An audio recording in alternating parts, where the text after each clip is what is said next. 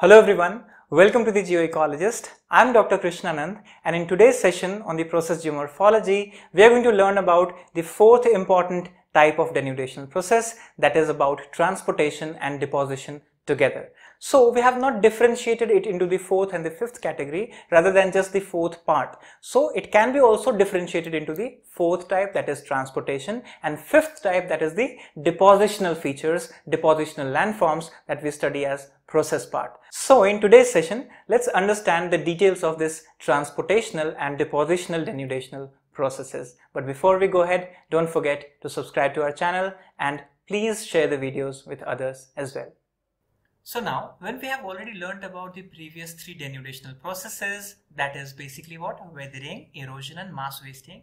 Today in the fourth part or the last part, we are going to study in this denudational processes, that is the transportation part and the deposition part.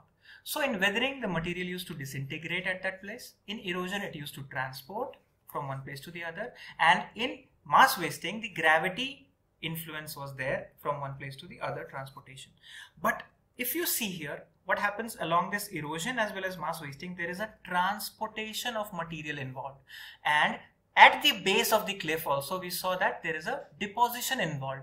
So the last part of this denudational process in geomorphology is the transportation process and the deposition process. So today we are going to study about transportation and deposition and its various characteristics. So first thing, transportation is basically what? Once a particle is entrained, that is now involved in the process, that is now put upward, now it is taken away from that surface. So it tends to move as long as the velocity of the medium is high enough to transport the particle horizontally. So what happens? Suppose this is a surface. Now what happens? If there is water or wind action and this particular area has lots of wind and water action and this material is now disintegrated into fragments, and what happens? Water is now taking it away, or wind is taking it away. So what happens? Now we understand it all depends upon the velocity of this particular wind or water, that is the capability of this wind and water to hold that material for as long as possible.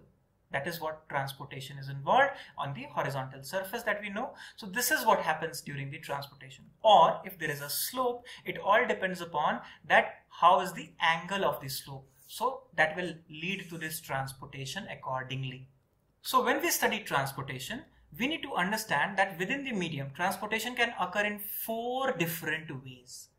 So now we are talking about what? We are talking about within that medium, not outside that medium. So medium was what? Water, air. So if it is water or air, that is the medium. So what are the processes? One is suspension. So as we know, this entire particle that is being picked up is suspended in that water medium or maybe air medium. The second is, and also remember, in suspension there is no touching of the surface physically. So it is in the air or in the water, hanging. That's why it is suspended, right? Then saltation is there. So saltation is what? It is basically moving particles in connection to the surface and like this. So it is jumping off the surface. So small stones, pebbles, silt bounces along the riverbed. So remember, it is not suspended, but it is bouncing and moving ahead. This is called saltation. And then what we have is traction.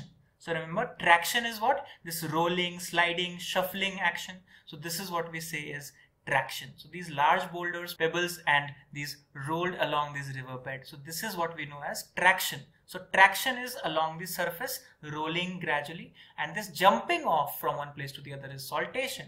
And then what we know already is solution. So it is now dissolved. So if there are minerals which are dissolved in the water, so they are called solution. So suspension, saltation, traction, solution. So this is what we study as SSTS, right? So SST, social studies, remember. So SSTS can be remembered in terms of transportation. These processes are important.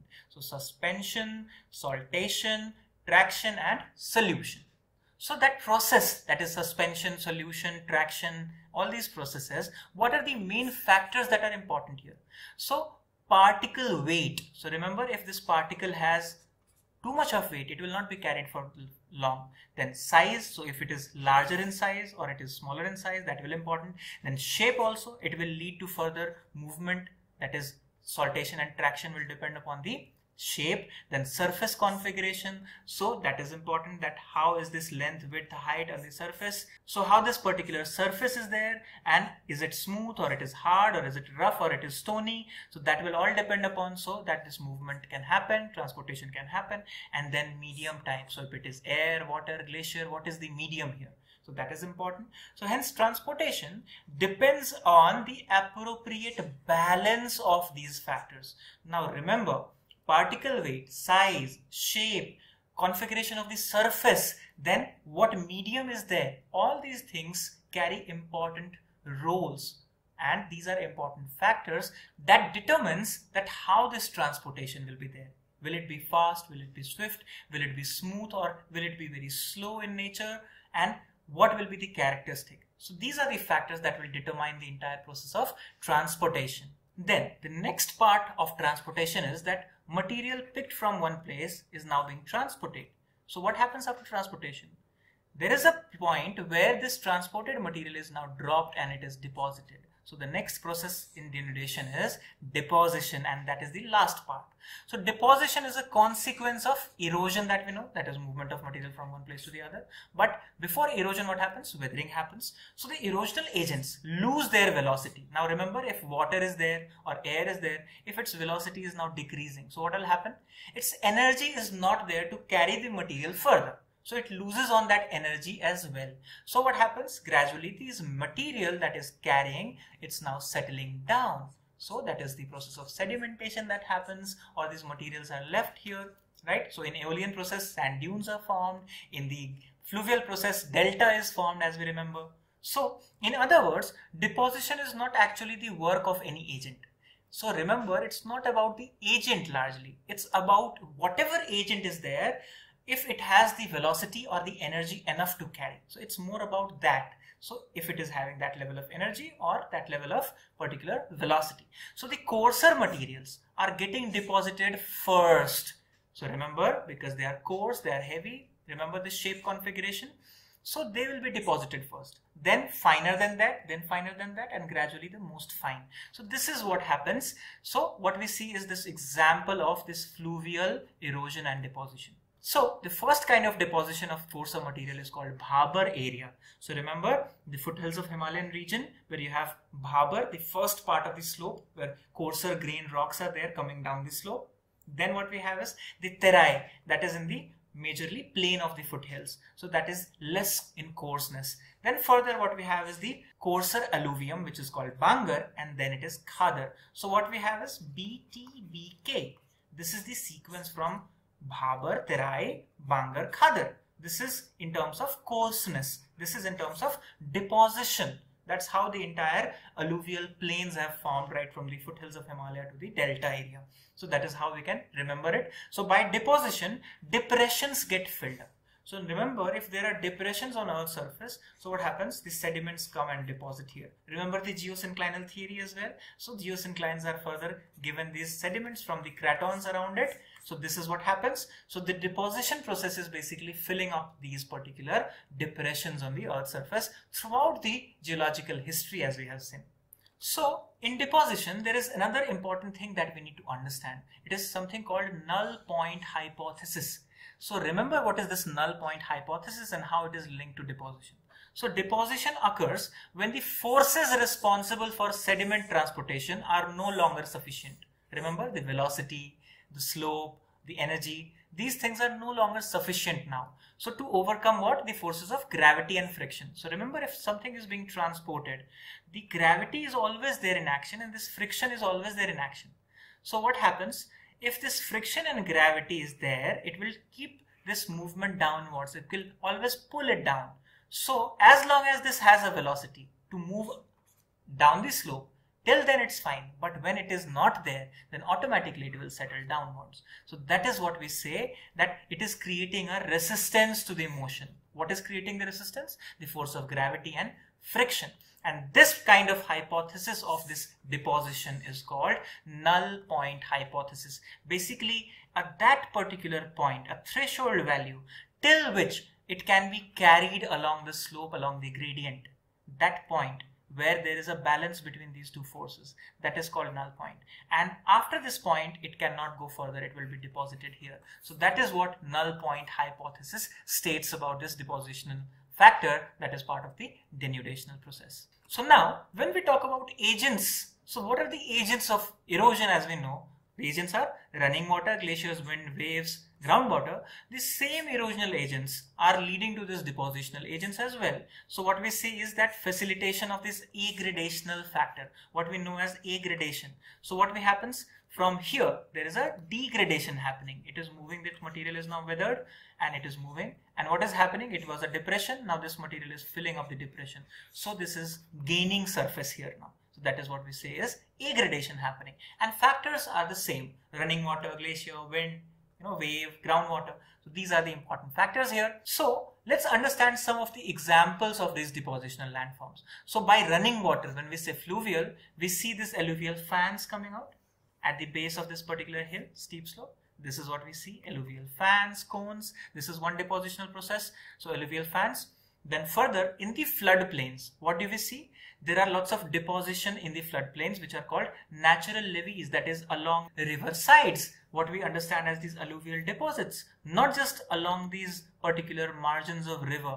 So these are sinuous terraces that we understand, but these are alluvial deposits which are like this particular embankments which are natural in nature, that are called natural levees. Then what we have is meanders. So remember, when this particular serpentine movement is there, this is called meander, and there is something called Oxbow Lake which is part of the earlier meander which has been now left as the river changed its course. So this kind of lake is called Oxbow Lake. These are the features related to all those fluvial deposition in largely the plain areas. That is important here. Further examples are the deltas. So what we see here is the deposition of these finer sediments here, these silts, because it can no longer be carried further. So the river has now broken into different distributaries and these materials are now deposited here. So this delta formation is important here.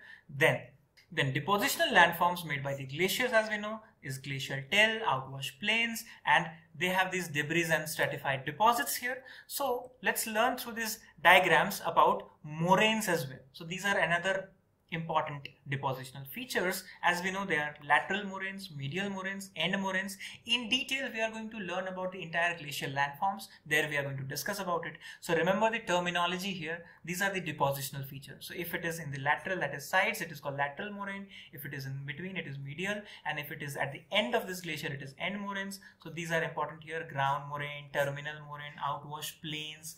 So this is something brought by the glacial deposition. Then further what we have is there is a glacial retreat, and then the material that was brought by the glacier has now deposited itself.